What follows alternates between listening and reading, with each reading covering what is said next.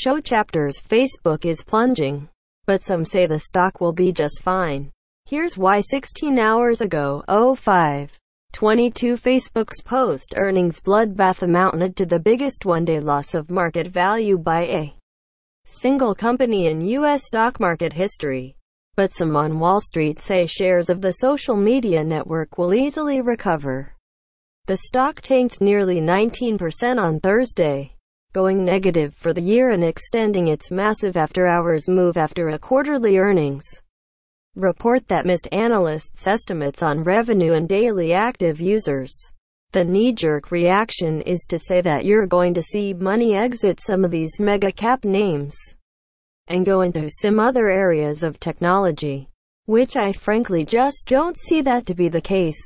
David Seaberg, head of sales and trading at Cowen, said Thursday on CNBC's Trading Nation.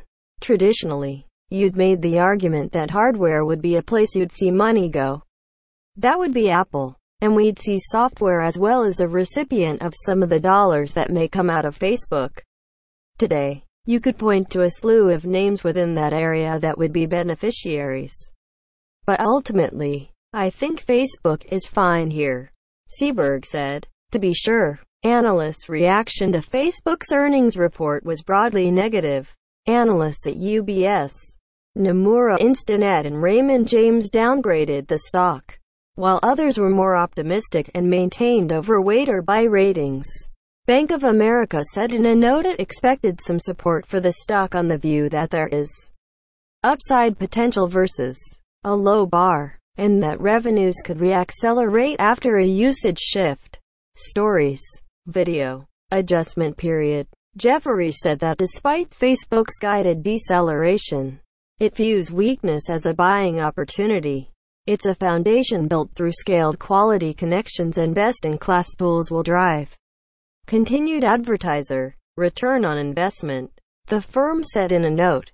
Other market watchers advise that instead of putting money to work in a social media play like Facebook, Snap or Twitter, Google parent Alphabet is the smarter technology bet now.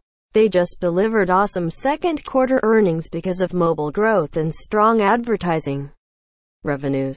Mark Tepper, president and CEO of Strategic Wealth Partners, said Thursday on CNBC's Trading Nation. Alphabet's advertising strategy and Google's cloud features are major reason to own the stock over a name like Facebook, Tepper added. Facebook shares closed down nearly 19% on Thursday, closing at $176.26 per share and shedding $119.4 billion in market value. In Friday's pre-market, they were up nearly 1%.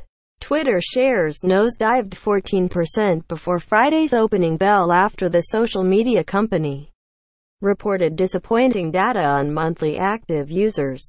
Vote to see results. Total votes. Not a scientific survey. Results may not total 100% due to rounding.